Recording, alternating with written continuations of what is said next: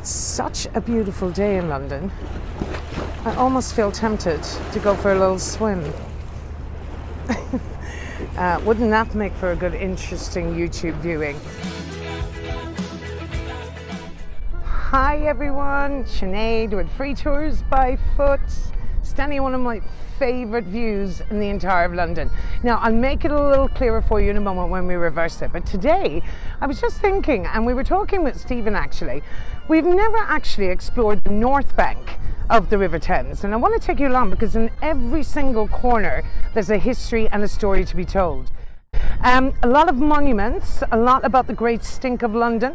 We're going to be visiting stunning gardens in the area. Spring is in full bloom in London and everybody's out. We're going to head back on the bridge, head all along the North Bank. I'm going to talk to you about Queen Boadicea, the original feminist, and we're going to head straight up towards Embankment Station. The Sherlock Holmes pub is coming up, Gordon's pub is coming up, some beautiful parks is coming up, floating barges, a lot of history coming your way, and a lot of things that people tend to overlook. So I want to explain to you a few of these amazing little scenes in the area. Now, ladies and gents, you've asked for it. It's finally back. Look at her in the background. So I'm going to give you an amazing view. Big Ben in all her glory after 4 years. It's taken that length of time. Not fully revealed to the public just yet, but we will be getting there very shortly. I believe there's a big reveal coming up, so I'll show you that in just 2 minutes. So stay with me. A lot of history coming your way, and we're going to head right up the Victoria Embankment. But welcome back, everyone. I feel like it's been forever. I can't wait to take you on a little journey around London. I want to show you some of my hidden secrets of this area. Just want you to see the North Bank from my eyes and what I noticed along the way. Some people tend to overlook certain areas, but there's some amazing memorials along here. But look at Big Ben. I mean, it's been a long time coming. It truly has. So we're going to start with the statue over here in the corner. I've never actually spoken about this before. And we're going to talk about Queen Boudica of the Iceni tribe. An incredible female warrior.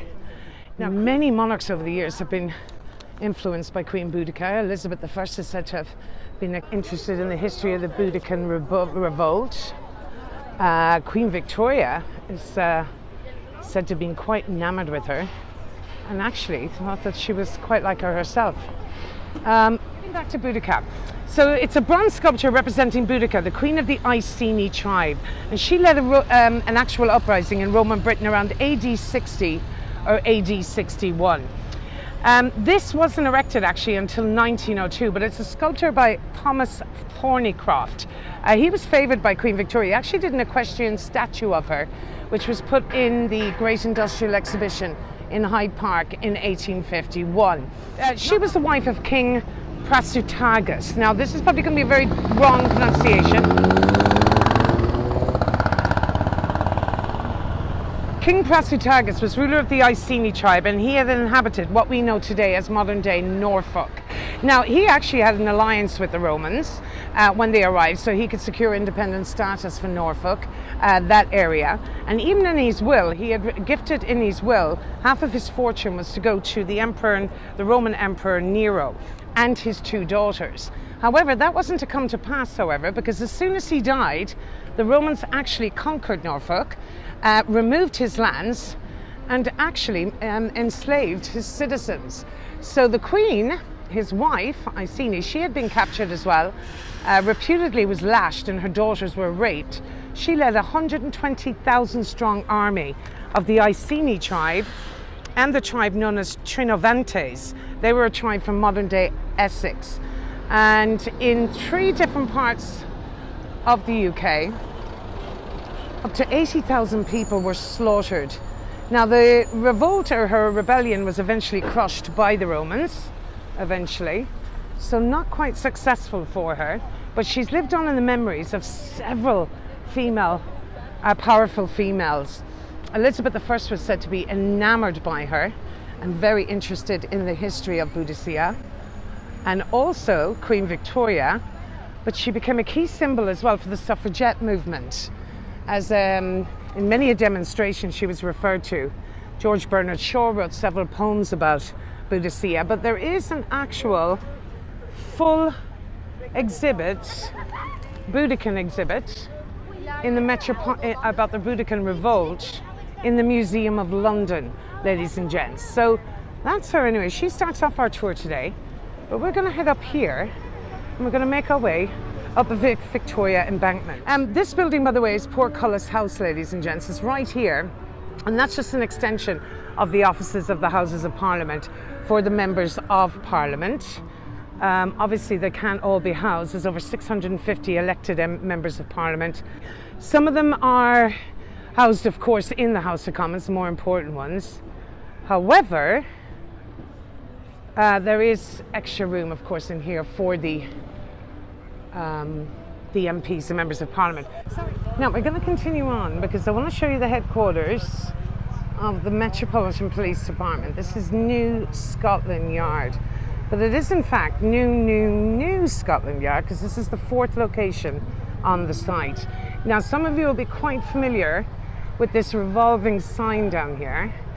Here is the building, the New Scotland Yard building, but not the original site. It takes its name, actually, from, it used to be located on Whitehall Place, and one of the entrances was actually on Scotland Yard. I'll show you probably now in a minute. I'm getting a few strange looks. They're wondering why I am filming them at the moment. Well, that's okay. It's a public building, so we're allowed to talk about the history of Scotland Yard. So there it is. Now, the headquarters of the Metropolitan Police Department, and that was formed on the 29th of September 1829. Now, the gentleman responsible for that is Robert Peel. And here's an amazing bust here, and in one of the several moves, actually when they moved to the 3rd location, which was on Victoria, they moved back to this location. They found this bust of Robert Peel in a box under a staircase, and it's now a fitting tribute to him here. He was the founder of the Metropolitan Police Department. He was the founding father of the Conservative Party. So twice as Prime Minister, he was twice Chancellor of the Exchequer, I believe. He was also Foreign Secretary, but years later he was referred to as a liberal wolf in sheep's clothing. Some relatively unknown facts about him, actually. He is also the first British Prime Minister to have his photograph officially taken, and he is also the first Prime Minister, well, he's the only Prime Minister that was on the front of the Sgt. Pepper's Lonely Hearts Club Band front cover on the album.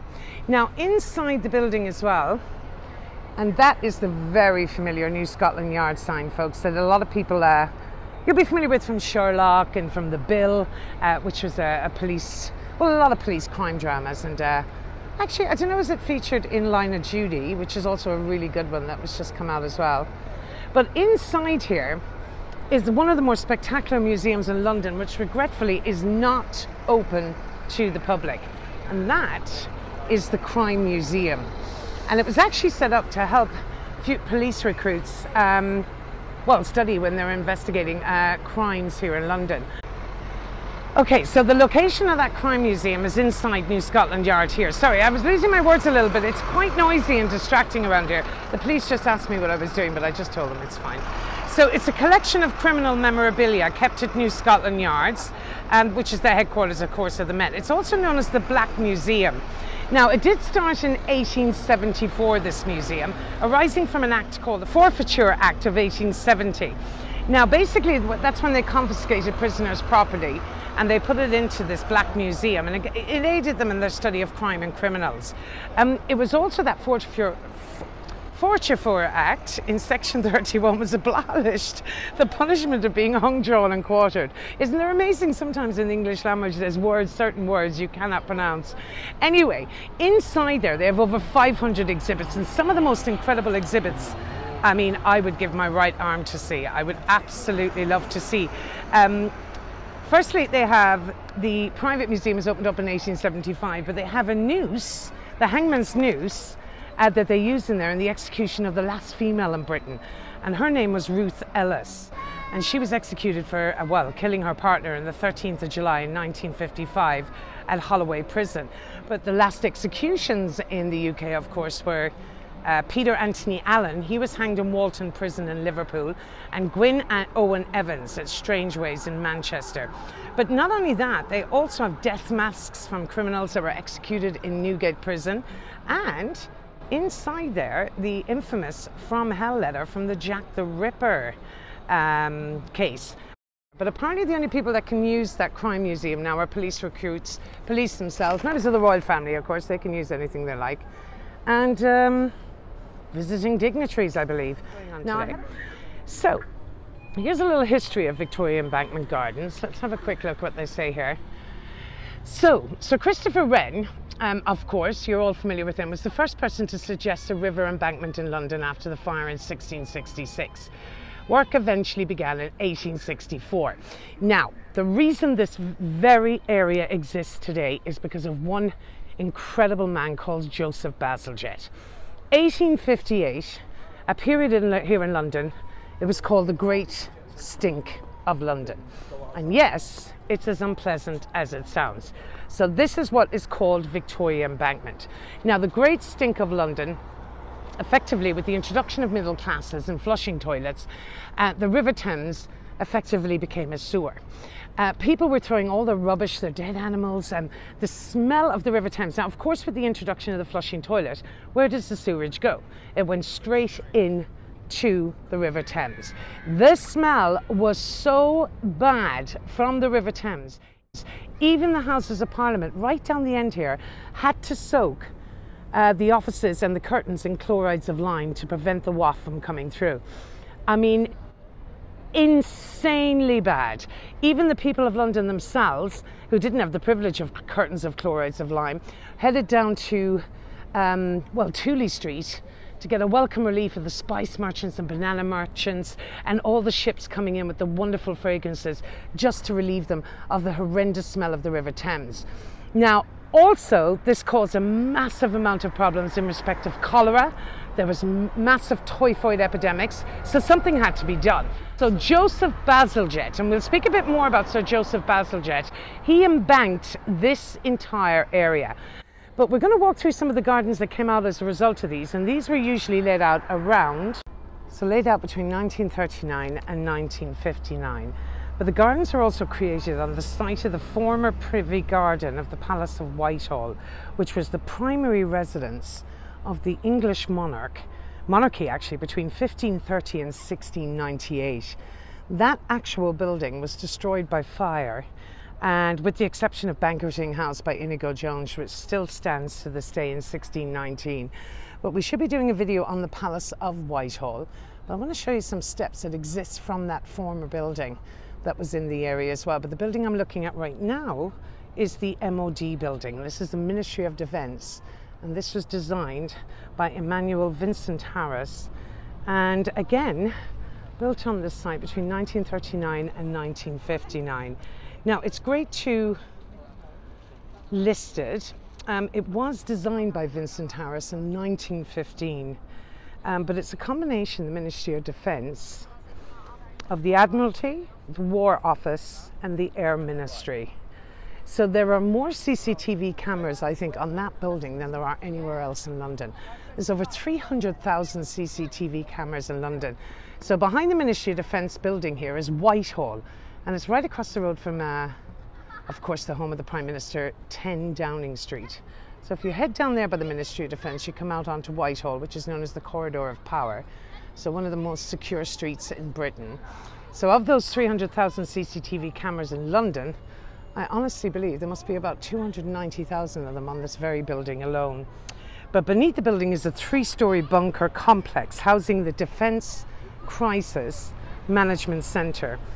And this is a protected crisis management facility provided especially for the government officials. So I guess a bunker in the event of any actual major catastrophic event, of which the Queen is quite protected as well, and the Prime Minister, because there's underground road network in London which connects, so they say, now I've never seen it, but the rumour is there is a secret sophisticated underground road network of tunnels underneath the Ministry of Defence here, connecting Buckingham Palace, Downing Street, and it is said that they could successfully get the Queen and the Prime Minister out underground in London without even coming above ground in the eventuality of any major catastrophic event. Now, this memorial here, I'm not going to be able to do them all, ladies and gents, but I will try to be respectful of them.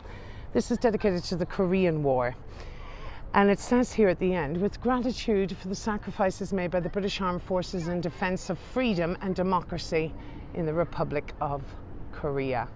Now, this one I found recently, which I find is amazing. And this is awarded to, I think it's 14 Victoria Cross holders. And these are plaques commemorating these Victoria Cross holders. And let's just read what it says. There's 12 of them. These paving stones commemorate 12 men who were born in Westminster, went on to be awarded the Victoria Cross for their actions during the First World War. These included the first airman and the first Jewish soldier to be awarded the Victoria Cross. The paving stones were unveiled between 2014 and 2018 on the centenary of the Victoria Cross recipients' actions. Right, so that, and here, ladies and gents, is centuries of history. See these steps here? These steps are known as the Queen Mary Steps, and they are a remnant of the Tudor palace which was once present here. So the steps led down actually to what would have been at the time the River Thames. So the Queen Mary Steps and some of the remaining Whitehall Palace. I mean, there's history at every corner in the city, and that's what blows my mind about London. Right, let's continue on with our little history tour and head in to our next part. I'm going to head into Whitehall Court and the second part of the Victoria Embankment Gardens, Whitehall Court Gardens. Now, we featured this stunning building in my oligarch tour because on top in the penthouse, two of the penthouses that went for £11 million were bought by Shuvalov, former Deputy Prime Minister of Russia. And he features on my Russian oligarch tour.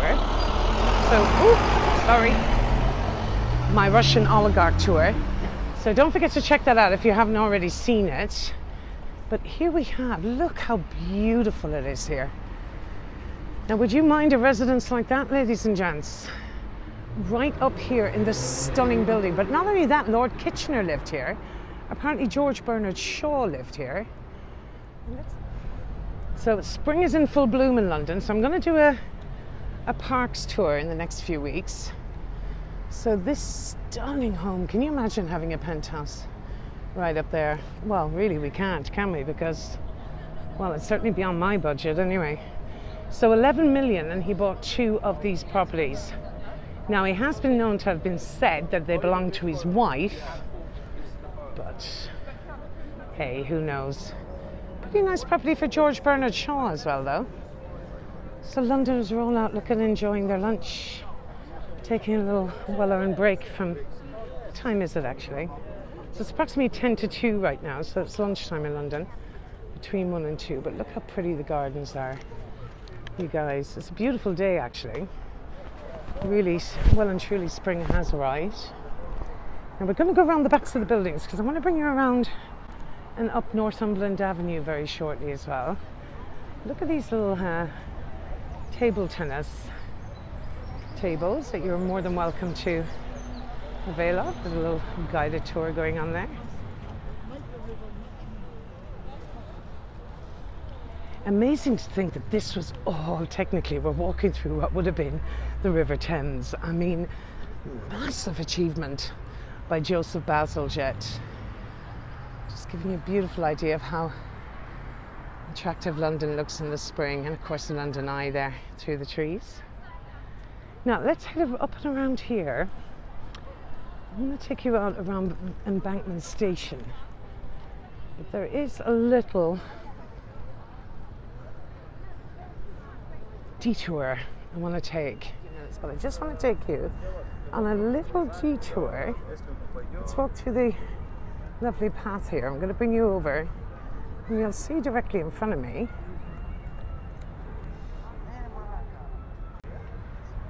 the Hungerford Bridge and the pedestrian footbridges on either side, which are the Golden Jubilee Bridges. Now, the first bridge was designed by Isambard Kingdom Brunel. And actually the footbridge, the suspension footbridge, the Hungerford, the name comes from a market that would have been in the area, the Hungerford Market. But the bridge was bought by the railway company that extended the South Eastern Railway into the newly opened Charing Cross station.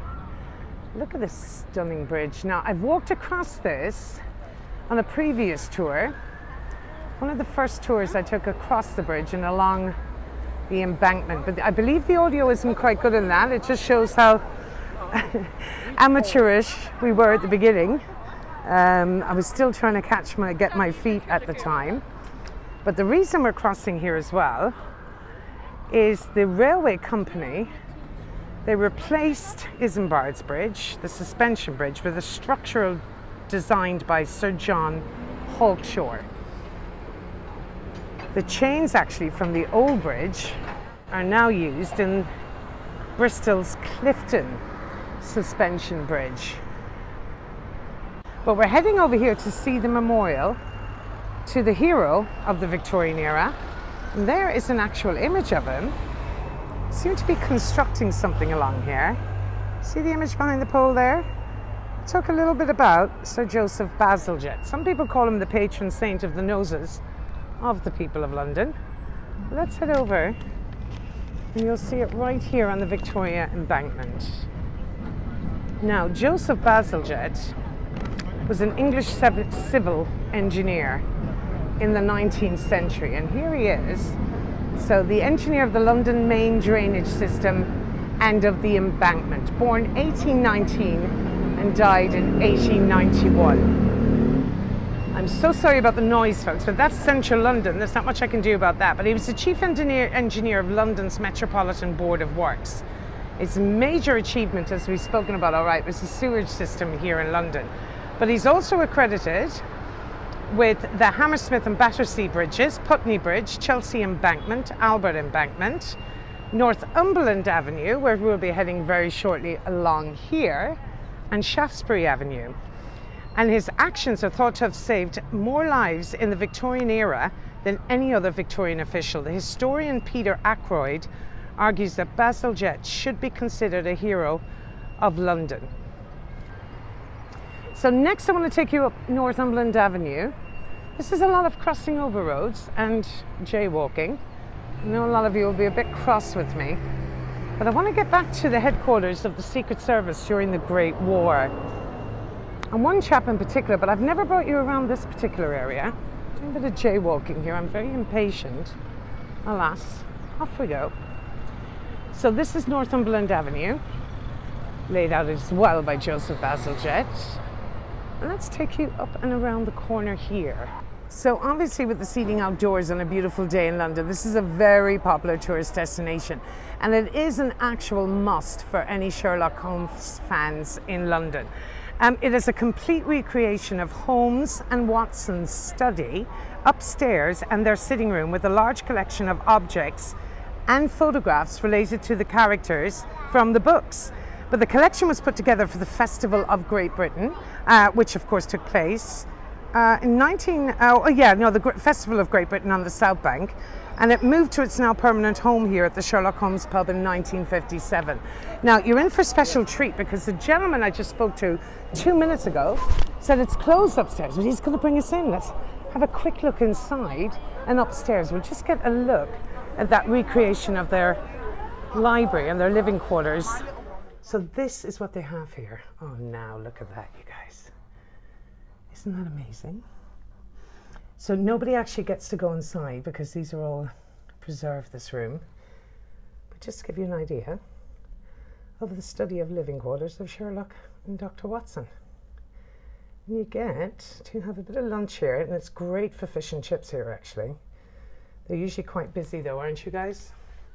Yeah, it's best to book in advance. Okay, so just to give you an idea, Sir Conan Doyle's room, Sherlock Holmes' room, and this is where you would eat. So does it get much more traditional than that, ladies and gents? How amazing. Oh, yeah, there is a bigger window, thank you. Oh wow, it's all trial and error. Is it better to go that side as well? Okay, let's have a better look here. Wow, what is that? That's so weird. That mannequin is quite creepy. So she's just showing me here that I can come this way. Oh my God, that's so much better. Thank you. No problem. Look at that. Oh my God, why not? All of these were accumulated and brought here in 1957. So technically like a little Sherlock museum. Excellent. I missed this bigger window. Thank you so much, I appreciate it. Okay, right, let's have a look at another very historic pub along here, the Ship and Shovel. Now this is on Craven Street, Craven Passage actually, but just for my American friends that are tuning in, this is Benjamin Franklin's house here that you can organise a tour on, right at the back of the Sherlock Holmes pub. And you can head inside there to have a view. You have to contact them directly for a tour in there. And we're on Craven Street. Look at these beautiful homes along here. And we're going to head down then to the Ship and Shovel. And this is a rather quirky pub. This is the only pub in two halves in London. Same pub, but in two halves. Sharing a cellar and a kitchen underground. How cool is that? And then we'll take us under here then, the Arches Shopping Centre. Love this pub too. That one seems to be closed at the moment. And we'll show you where we end up out here then. I absolutely love it along here because we're heading in towards Villiers Street, which just connects us from the Archway shopping area here. Villiers Street connects us to somewhere we've been before as well. The incredible Gordon's Wine Bar. Busy day today, wow. We're covering a lot of ground. I still have a few more stops to make. Very interesting stuff coming up in Victoria Embankment Gardens, right at the back of the Embankment station. So, this is Villiers Street. I love this street as well. Yeah. This place is usually packed. If you could only smell the food here right now. The Livio is the Italian restaurant. I kind of like it in there. And straight down here is Embankment. But look, who lived in this building? Coming up on the left-hand side.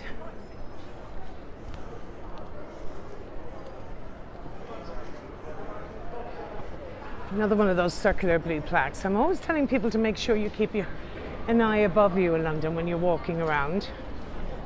There's always so much, there's a wealth of information open to you. And here was the home. I moved down a little bit. Oh, garbage truck coming. Let me pause you for a minute. Of Rudyard Kipling. But there's Rudyard Kipling's residence, of course, the author of The Jungle Book, and he lived here. This was erected in 1957 by the London City Council, commemorating where he lived. And as you can see here, he lived here from 1889 to 1891. Now, he won the Nobel Peace Prize for Literature in 1907, and he died actually of a perforated duodenal ulcer at the age of 70. But his death, and I always enjoyed this, had been incorrectly reported and prematurely reported in a magazine, to which he actually replied, "I've just read that I am dead. Don't forget to delete me from your list of subscribers." So commonly known as well as the York Gateway, or the York Water Gate. It was built in 1874, and it's actually where the river would have met the bank, the North Bank. So the River Thames would have come entirely up as far as this water gate here.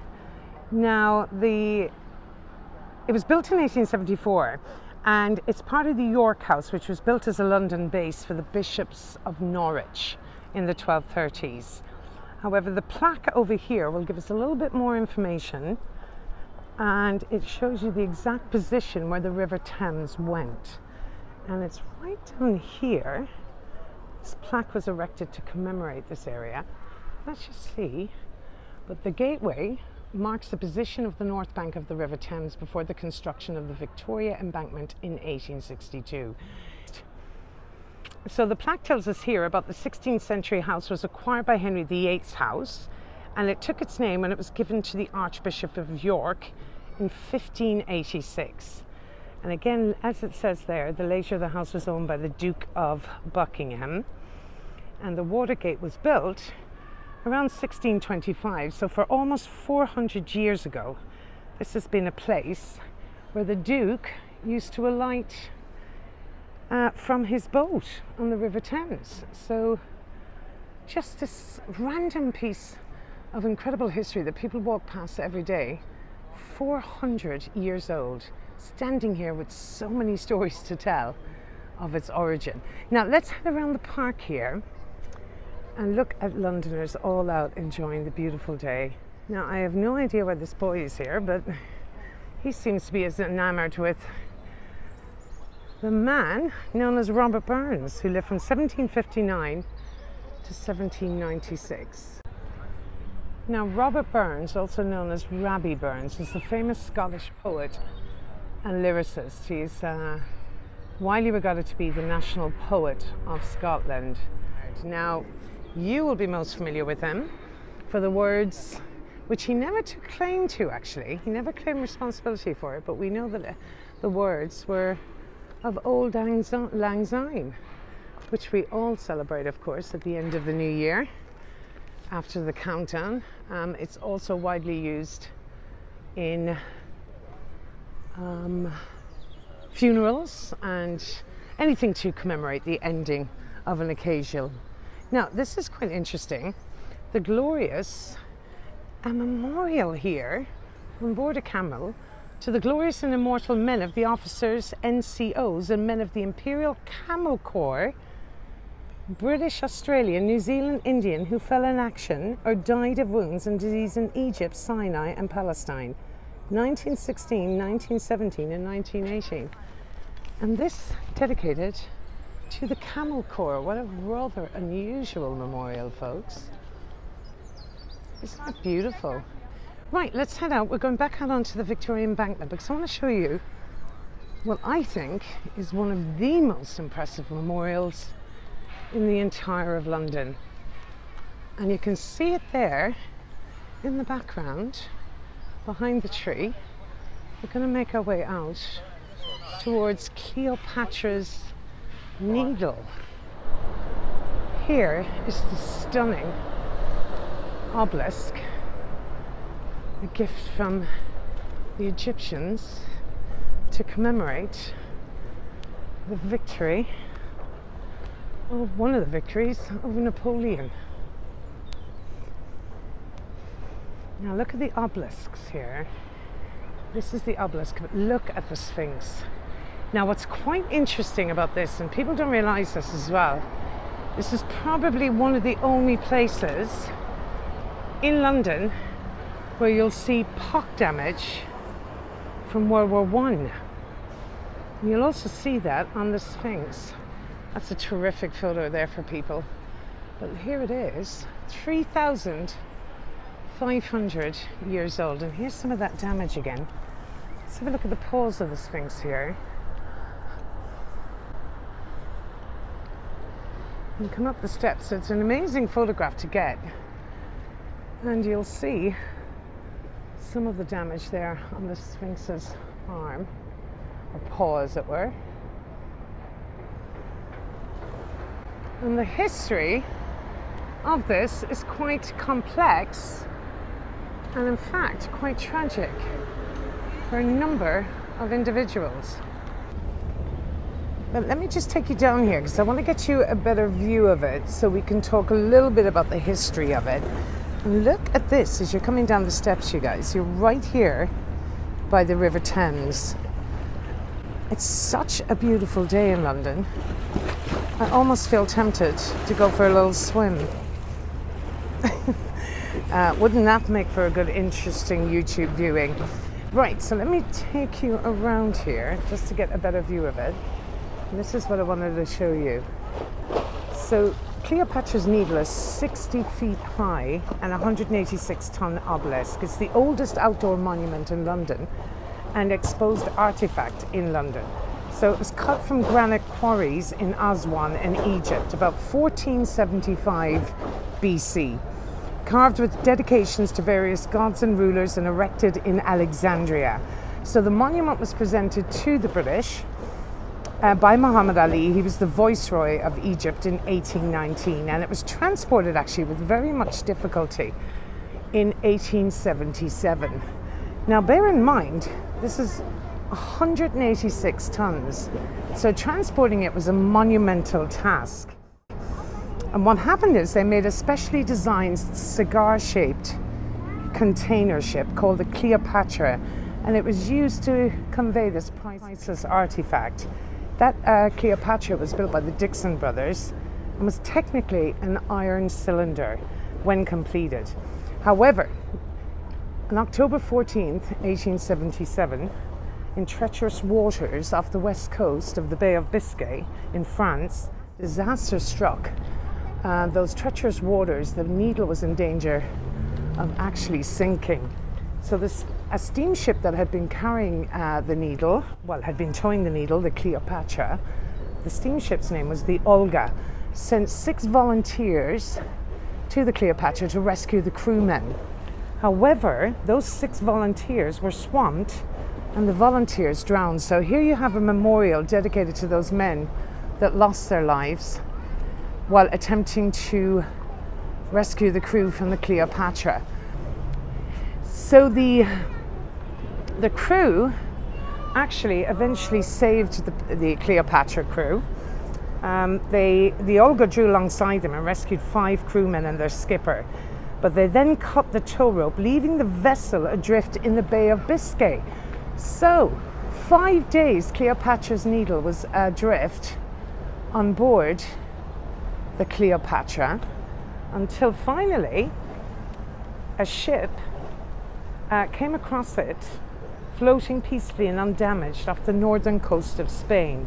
So they sent another steamship, the Anglia, to eventually tow it successfully up the embankment here, to great cheers by the crowds who were awaiting its arrival. It came up the embankment finally in 1878. So a rather sad story for those crewmen. I mean, that's what's incredible about this place. There is history at every turn. Now, look here. Also, they set about even commemorating Cleopatra's Needle on the benches here on the embankment, ladies and gents. And look at these sphinxes on the handles of these benches. People don't even notice them being there, but it's all part of a dedication to Cleopatra's Needle. What took so long to actually arrive here. So we're going to head down now. I want to show you another amazing place to get a drink in London, and that is Tattersall's Castle. Now, this is probably one of the more popular pubs and restaurants on the River Thames, and actually they do private parties on here as well. But let me have a look here. So it's a floating pub and restaurant. Look at them all enjoying their few drinks out there. Look at your view in the background. It originally served as a passenger ferry across the Humber estuary, actually, from 1934 to 1973, before it was finally towed here to London in 1976. So the steamer itself was built by William Gray and Company in 1934, and it was originally opened as a floating art gallery until 1982, when it was opened up as a restaurant. Now, I'd love to see if they'll allow me to film on there, but to be honest, I think you'll get the idea, you guys. But a great place to have a drink here. Right, look at your view in the background. Open 7 days a week. Now, we're going to head down here then as well, because one of the most important memorials in London is coming up here, the Royal Air Force Memorial. Now, this is grade 2 listed. You'll see the stunning gilt gold eagle on top. This was designed by Sir Reginald Bloomfield, and it's actually dedicated to the memory of the casualties of the RAF and the Royal Air Force in World War I. Here we have it here. And we'll get a better look in just a moment. We've just a few people here on the Embankment. This is probably one of the busiest parts of London, especially on a beautiful day like today. Now, it was unveiled in 1923, ladies and gents. And the funds for this memorial were raised by the Royal Air Force Memorial Fund. The 16th of July 1923, it was unveiled by, well, the then Prince of Wales, who later became Edward VIII. We're all familiar with that, absconded or abdicated the throne in favour of his love of Wallace Simpson. So the Gilded Eagle, which I'm trying to get the best view I can for you, was taken from the RAF badge. It's got raised wings facing east towards the River Thames and nominally towards France. The eagle itself was sculpted by William Reed Dick, and the motto of the Royal Air Force is also right at the top, and that reads Per Ardua ad Astra. Per Ardua ad Astra. Apologies, I'm hoping I got that right, and that means through adversity to the stars. So very important memorial here on the Embankment. This inscription is added in remembrance of those men and women of the air forces of every part of the British Commonwealth and Empire who gave their lives 1939 to 1945. Now, our final stop is coming up in just a moment, and this is, for me personally, the most requested memorial in London. And a lot of my visitors, whenever I take them on their private tours around the area, always want to see this particular one, and it is quite impressive. It's coming up here very shortly, and it's a memorial to the Battle of Britain, and that brings us right down the back of the Embankment. They're all heading on the Uber boats here, ladies and gents. Don't forget we did an Uber boat cruise. I took the Clipper, Cyclone Clipper, you'll see it there. Ooh, I feel like some of them are getting on those high-speed boats as well. So this is one of the places you alight for the Uber boats or the Thames Clipper. It's a wonderful way to travel along the River Thames. So on we go. I want to talk to you a little bit more about the Royal Air Force Monument, the Battle of Britain. To the Battle of Britain, which took place on the 10th of July to the 31st of October 1940. Now, the monument here commemorates the individuals who took part in the Battle of Britain during the Second World War. It was unveiled on the 18th of September 2005 on the 65th anniversary of the battle. So the bronze plaques we're about to see here, they list the 2,936 pilots and aircrew from 14 countries who took part in the battle on the Allied side. The sculpture of the monument is Pal Day. Look at this, isn't it just spectacular? Probably the most requested one that I get. And you'll see the airmen retreating to their airplanes in this. The requested sculpture of the monument is Pal Day, and as I said, was cast by Morris Singer, who is also responsible for the lines and the fountains of Trafalgar Square. So also known as the Monument to the Few, the centerpiece again is the scramble of the airmen running towards their planes. But of course this was the 2,936 British, European and Commonwealth airmen, 544 that lost their lives during the battle, and a further 795 did not live to see the final victory in 1945. It was the Battle of Britain, of course, that prompted Churchill to say, "Never in the field of human conflict was so much owed by so many to so few." But an incredible dedication to those men and women who lost their lives in the Battle of Britain. Right, ladies and gentlemen, I'm going to make my way back in here towards Big Ben, and we're going to head into Parliament because I have another special tour I'm preparing at the moment. But more importantly, again, thank you as ever for your wonderful support, ladies and gentlemen. I will continue to make the videos as long as you continue to want them. You're an amazing crew. Sinead signing out here in London on the Victoria Embankment. Thanks for joining me. See you very soon.